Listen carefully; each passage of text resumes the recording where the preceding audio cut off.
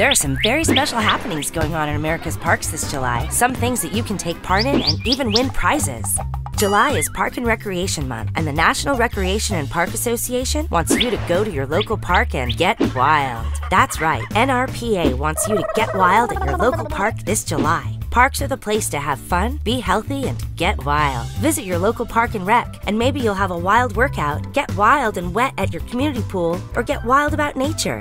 Here are a few interesting facts about parks. Did you know that 70% of Americans have a park or recreation facility within walking distance? Or that living close to parks is related to increased physical activity? We know America loves parks, and we want you to show your love. We've created fun ways you can get wild with Parks and Rec this July, like our adventurous Get Wild geocaching treasure hunt contest. Or take a photo or video of you and your friends in a park with our Get Wild poster, showing off your wild side. Or how about pledging to get wild at your local park this July? And don't forget to like us on Facebook, follow us on Twitter, check in on Foursquare, and pin us on Pinterest. Let everyone know that you're just wild about parks. You'll find plenty of ideas, tips, and more online at nrpa.org/July. So this July, let your wild thing fly for parks.